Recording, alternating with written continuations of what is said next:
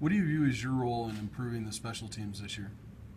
I think, I'm the senior now. It's kind of been weird the past 2 years. We've lost, I guess 4 years we've lost, one specialist, starting with Pete and then Tanner. So, now I'm the senior, and it's my role to help those guys, Trent and Hayden, and continue to set the standard. We've had pretty good special teams.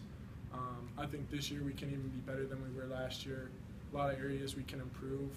So, I want to be that leader. I want to push guys. We have a lot of good young guys who are hardworking, and competition is great. So everybody's pushing each other in the special teams group, and it's been good so far. Can a kicker be a leader? Can you be a leader? Yeah, I think not only within the special teams group, but within the team. I think